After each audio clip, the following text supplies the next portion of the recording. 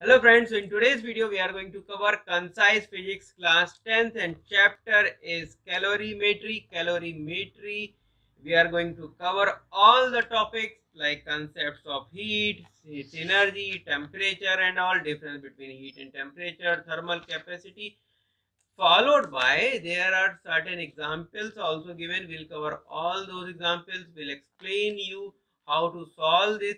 Along way there are exercise 11a which we solve all the questions, plus there are numericals as well, right? So in this video we are covering till here, right? 30 questions plus 30 numericals we are trying to solve up to here, right? We'll cover all the topics, right?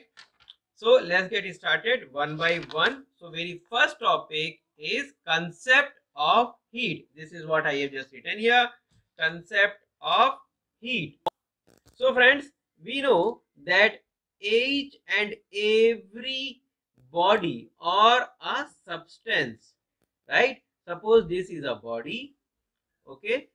Let's say a iron bar. Okay, so this is iron bar, and this body consists of so many molecules, right? There are so many molecules present in this iron bar or any substance, right? So any substance is made up of so many molecules. So the molecules in a substance are in a state of random motion. Okay, so let's say if this is a molecules, then these molecules are moving in some zigzag direction, okay, some random motion, and each molecule also exert a force of attraction, means this molecule is being attracted by this molecules, and this molecule is being attracted by this molecule is attracted by this molecules, and this molecule attracted by this molecule, and so on and so forth. Now because of these random motion as well as the attraction between these two molecules, this possesses a energy, right? And that's why we have two kind of energy. One is what we called as kinetic energy, and that kinetic energy is due to random motion. Okay, so because of this random motion we have kinetic energy. Okay, this is kinetic energy, and because of molecular attractive force, okay, so let's say this is molecular attractive force,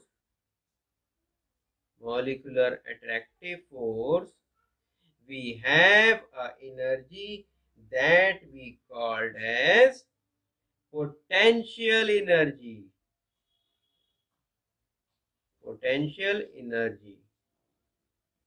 So in any substance or in any body we have two kind of energy. One is kinetic energy because of random motion of the molecule inside that substance or body, and another is potential energy, that is because of the molecular attraction force of that body.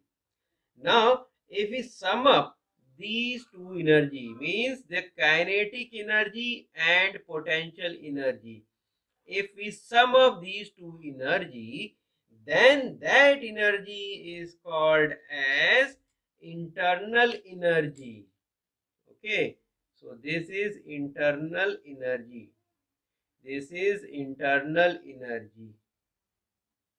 So internal energy is kinetic energy plus potential energy. This will become internal energy. Now if we combine all the energy of this substance, right, all the internal energy of this substance, then that will become heat energy. So let me write this: the total internal energy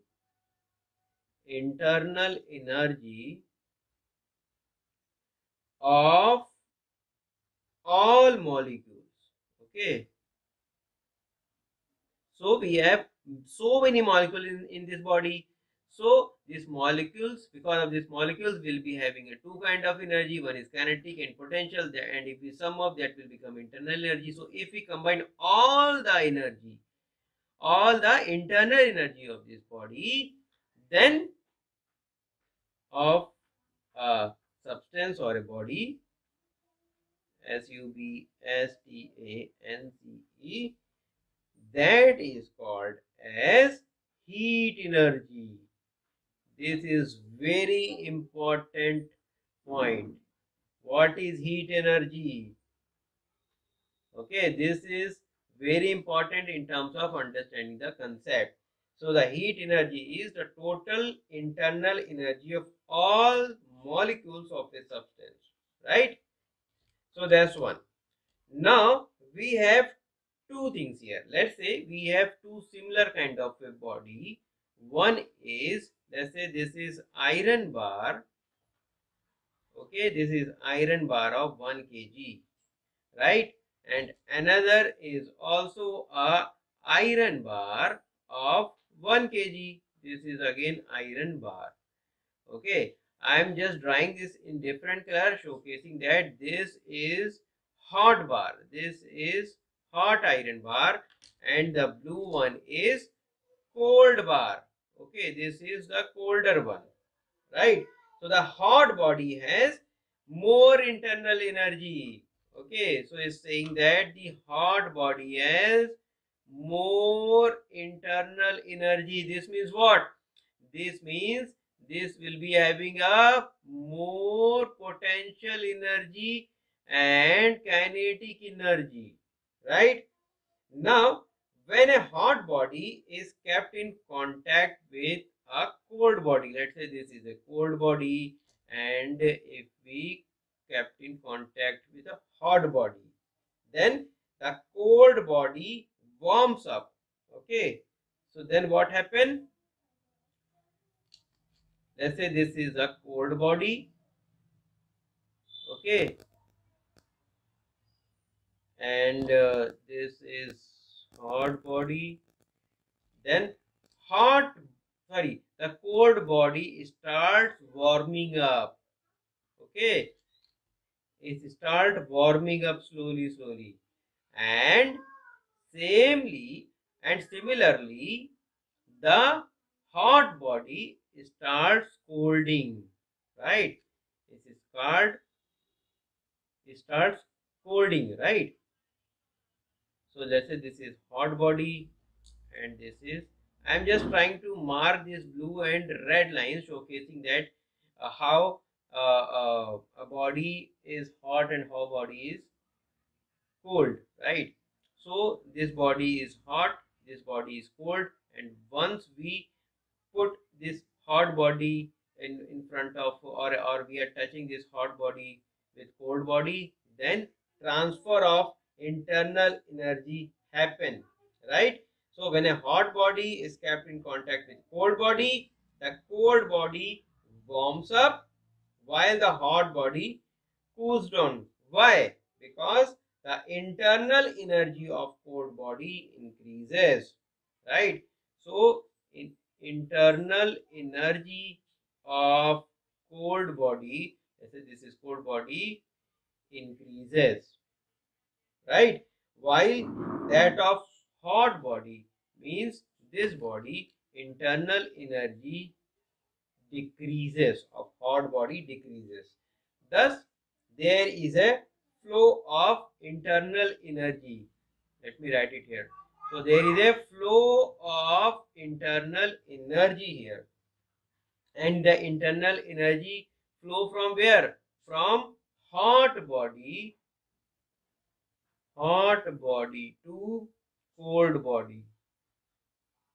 Okay, so when we kept any hot body in front of cold body, then there is a transfer of internal energy, and that is from hot body to cold body, right?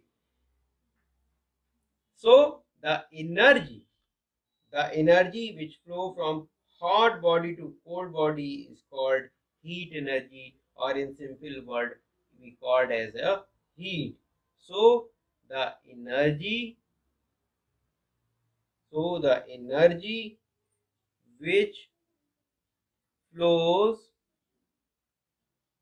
from hot body from hot body to cold body is called heat energy. Heat energy, or simple we can say this is heat. Okay, so far we good, right? So let me just write the definition of heat first. So definition of heat is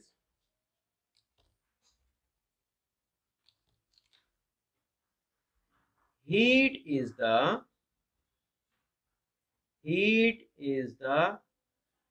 internal energy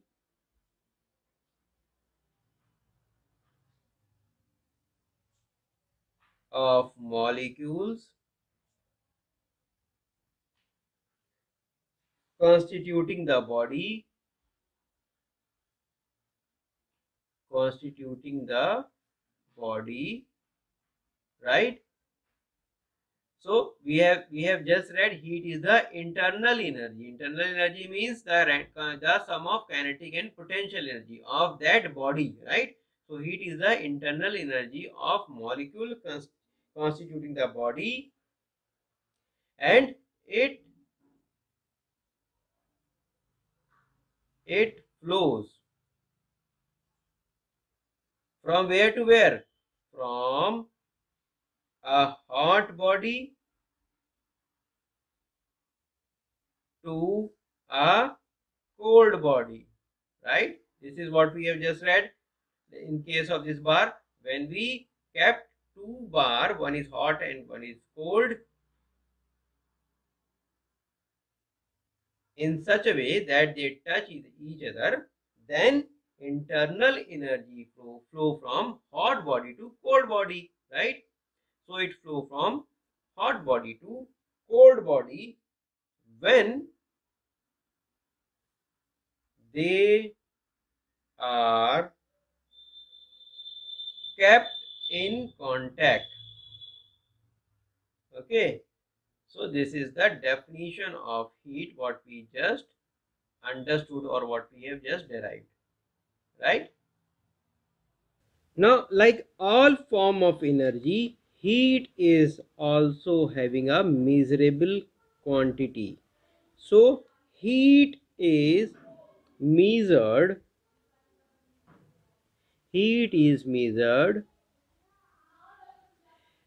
in a quantity of heat which we called as calorimetry. Okay, so heat is measured by the quantity of heat which we called as calorimetry. Now another point is unit of heat. Unit of heat. So in SI unit, if I'm talking now, SI unit of heat is joule, Joule, and is represented by symbol J. Okay. Now another most commonly used unit of heat is, this is another one, okay, other than joule. Let me write that as well. So another most common is calorie. Okay, and we represent this as a symbol which is CAL, cal. So how we define this? If we try to define this, then 1 calorie, okay, 1 calorie is what? 1 calorie is the quantity of heat. 1 calorie is the quantity of heat energy required to raise the temperature, required to increase the temperature of 1 gram, 1 gram of water, okay, by 1 degree Celsius. Okay, so let's say there is a water. Okay, so let's say this is water, and if we give this water a heat energy, okay, what is heat energy? I just explained a few moments back. Heat energy is the sum of internal energy of that substance. Here substance is what? Water. This water contains so many molecules, and these molecules contains two kind of energy. One is kinetic energy and one is potential energy, right? So this is all about heat energy. So if we give the heat energy to this water, then whatever the energy required, whatever the energy of heat is required to raise the temperature of this water, okay, now the temperature of this water by 1 gram, let's say this water is 1 gram of water. Okay, so if we give the heat energy to this water is of 1 gram, such that there is a raise of temperature through 1 degree Celsius, right? Now here there is an assumption that if we try to give the same energy of water which is having, let's say, 10 degree earlier, but if we give same energy it will increase to 11 degree Celsius, or let's say 15 degree, it will if we try to give the same energy it will go to 16 degree Celsius. No, that is not the case, because water's thermal expansion is non-uniform. What does it mean? It means that here we are assuming that heat energy required to raise the temperature of 1 gram of water through 1 degree centigrade at each initial temperature is same. Means whatever the temperature we have, that is the same, right? However, this is not possible, this is not true, because of the non-uniform thermal expansion of water, right? So how do we define this then?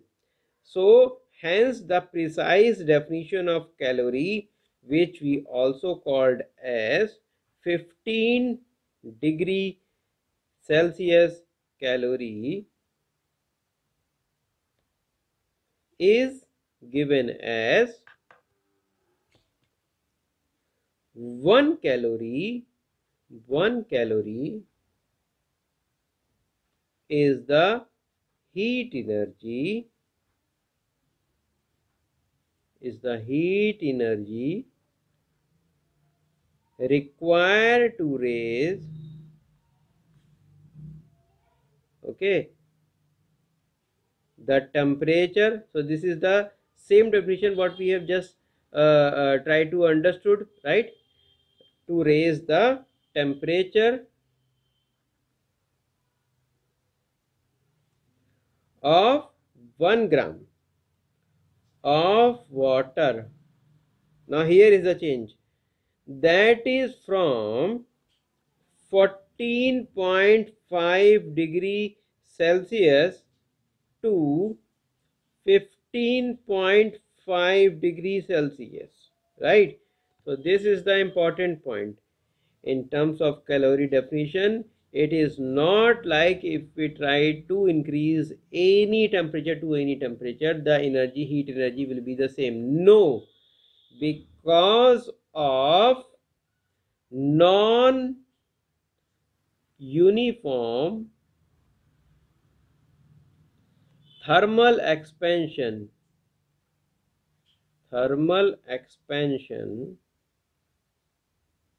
of water, we require to have a certain temperature which we consider as a basic parameter for defining the calories definition. So 1 calorie is the heat energy required to raise temperature of 1 gram of water from 14.5 degree to 15.5 degree. Now the 1 unit calorie, if you're talking about SI unit, then if we try to put this calorie in SI unit, then 1 calorie, or we can say 1 cal is equal to 4.186 joule, or we can also write this as 4.2 joule approx, right? Or we can say 1 calorie is equal to 4.2 joule, right? Now sometimes this calorie is a very smaller unit. We can also require to have some bigger unit, which we called as a kilocalorie. Okay, so if we try to write a kilocalorie, let me write it here. Kilocalorie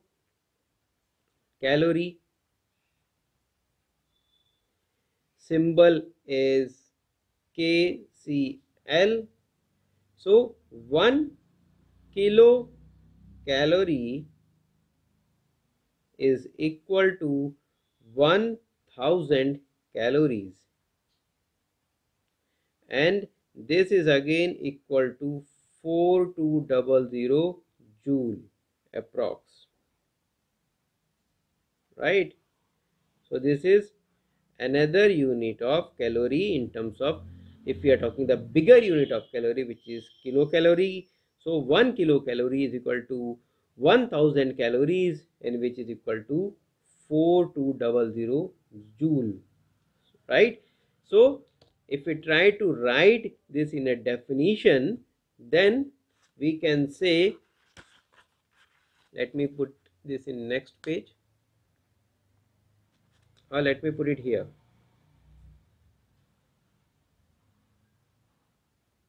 I want to complete this topic in this one page only, so that's why I'm putting here. So 1 kilocalorie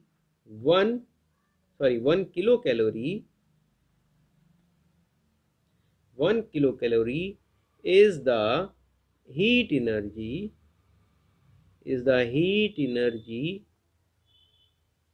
required to raise the temperature of 1 kg. Friends, just remember, here I am using 1 kg. Earlier I was using 1 gram, right? So in calorie is 1 gram, but in kilocalorie we are using 1 kg, right? 1 kg of what? Water from same temperature. We are using 14.5 degree centigrade, 14.5 degree Celsius to 15.5 degree Celsius, right? So this is 14.5 degree Celsius to 15.5 degree Celsius. And friends, this kilocalorie is generally used to measure the energy value of food, right? So this is basically we used to get the value, the energy value of food, right? So friend, this is all about the unit of heat in joule, calorie and kilocalorie. So the next topic is concept of temperature, right? So we have just read, while reading the concept of heat, that when we touch, or when there are two bodies that are kept in contact, where one is hot and one is cold, then there is a flow of heat, a flow of energy, right? Now we are extending that topic here. So let me draw that diagram again. So let's say this is a hot body and this is a cold body. This is cold. Blue line means cold, and the red or pink one is hot, right? So on keeping a hot body, this one, in contact with cold body, there is a flow of heat from where to where? From hot body, heat flow from hot body to the cold body, due to which hot body gets cooled. Okay, so let's say after some time this body starts cooling. So I am just denoting that part in blue. That means there are certain area in this body which starts cooling, and similarly in this cold body this starts warming, right? So I am denoting a red line to showing that this body starts heating, right? So this body starts warming, which was earlier colder one, right? Now the body which impart heat is said to be the higher temperature. So the body which distribute the heat or which impart the heat is said to be the higher temperature. So this is my higher temperature. Then the body which receive the heat, and of course this is the receiver, this is the colder body, right? So this contains the lower temperature. Okay, so higher temperature body imparts the heat, and heat flow from hot body to cold body, right? So how does this going to define? Here comes the concept of temperature, right? So temperature determines temperature determines the direction of flow of heat, right? So temperature is the concept here which determine the direction of flow of heat, that is from higher temperature to lower temperature, from hot body to colder body. So when a body receive heat energy, the particles constituting the body start vibrating more vigorously, means the particles or the molecules of this cold body is vigorously vibrating. So these molecules start more vigorously vibrating.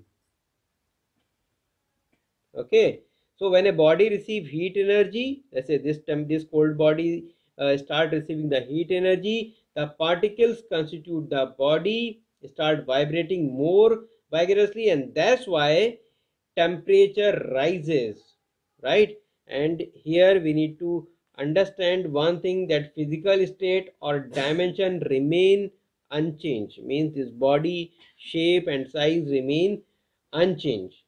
So based on this understanding, if we try to define the temperature, then temperature definition will be like this. Temperature definition will be, temperature is a parameter. Okay, so temperature is a parameter which determine or tells the thermal state. Okay, thermal state means which body is how much warm, right? So this is hot body, this is cold body, right? So, or we can say the degree, that is the degree of hotness, or coldness. Coldness of a body. BODY.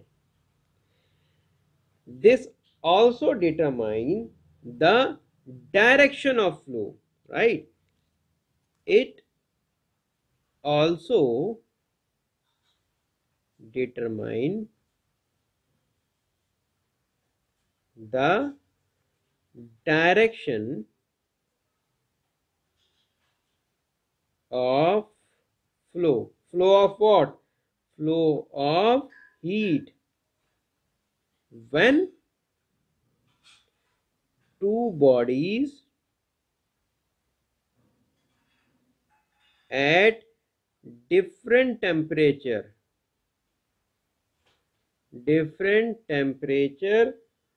are placed in contact, right?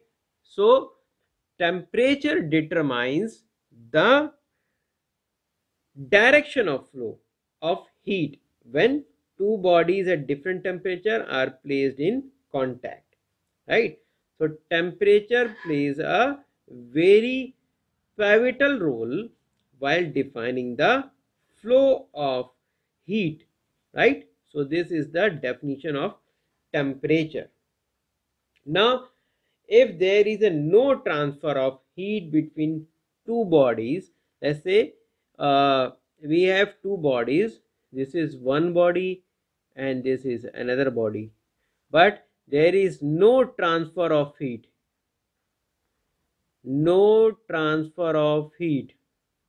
right?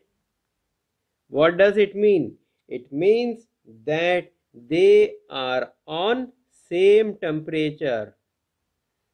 The temperature of these two bodies are same.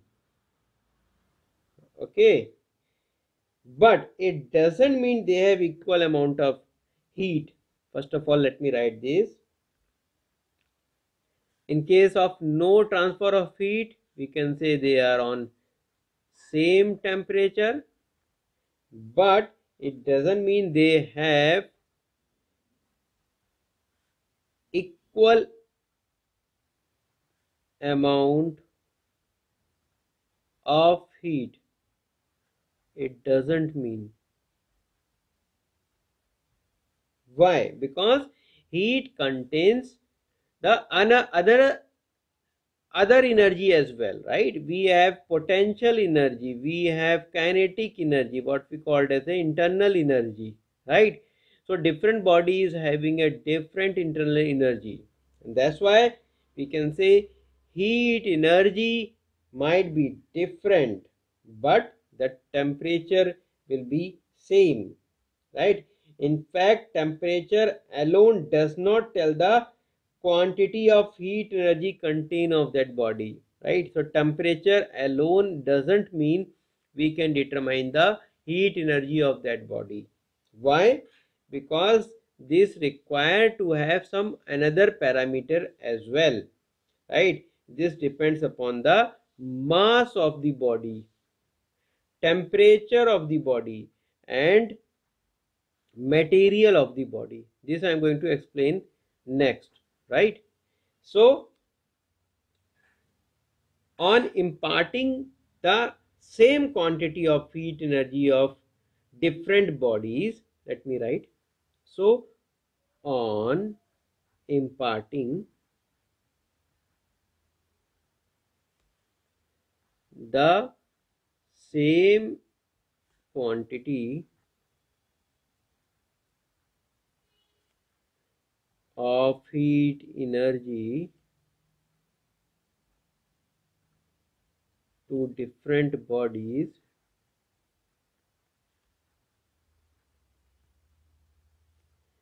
the rise in temperature is different for different bodies.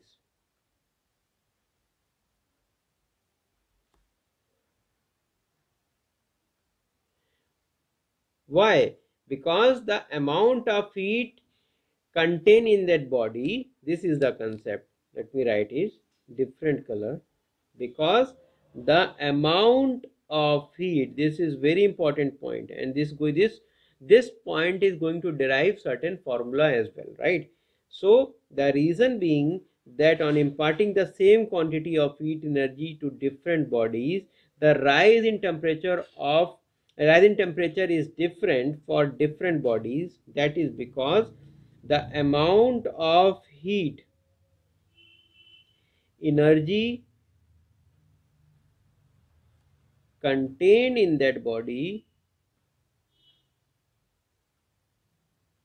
in a body, that depends upon three things what I have just explained: mass, temperature and material, right?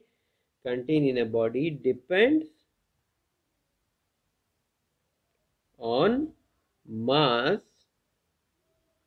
temperature of that body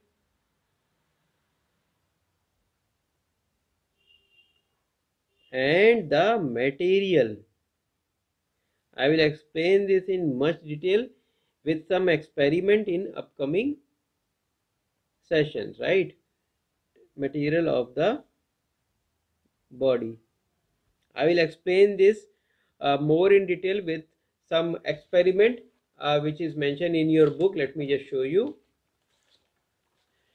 See here, we are explaining factor affecting the quantity of heat absorbed to increase the temperature of a body. So as I mentioned, this depends upon three circumstances, three things. One is the mass of the body, another is increase in temperature of the body, and third one is the material of the body. So don't worry about it. When we are explaining this topic in next few minutes, then we'll be explaining in more detail. We'll explain all the three experiments. One is with mass, one is with temperature, and one is with the material of that body. Let me explain the unit of temperature. Okay. SI unit of temperature is Kelvin, and this we represent with the symbol K. Another most commonly used unit for temperature is degree Celsius. Degree Celsius, and that we represent like this. This is degree and this is C. This is capital C, right? If we try to relate Kelvin and Celsius, then we can say temperature in Kelvin is equal to, by adding 273 plus temperature in degrees Celsius, right? Or we can say more precisely, temperature in Kelvin is equal to 273.15 plus temperature in degrees Celsius, right? So here we can see, just by adding 273 or 273.15 to the temperature in degrees Celsius, we can get the value of Kelvin, right? Now there is a one important thing here which we called as an absolute zero. So absolute zero, let me write here, absolute zero. What does it mean? So the zero of the Kelvin scale, when the Kelvin scale or 0 Kelvin happen, right? So 0 of the Kelvin scale or absolute zero is the temperature in which molecular motion ceases, right? There will be no molecular motion. Molecular motion ceases, and this is equal to minus 273 degree Celsius, or we can say minus, to be very precise, is 273.15 degree Celsius, right? And there is no negative no negative temperature is possible in Kelvin scale. Okay, possible in Kelvin scale. We can denominate minus 273 degrees Celsius, but no negative temperature is possible in Kelvin scale. Therefore, we can say the degree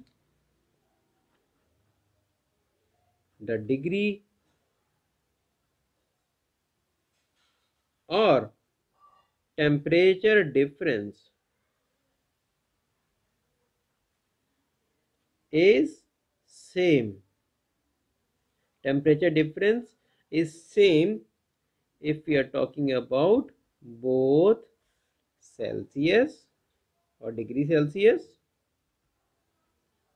and Kelvin. Okay, Kelvin scales. So this we can represent as delta T degree Celsius is equal to delta T Kelvin, right? And this is the formula of absolute zero. See?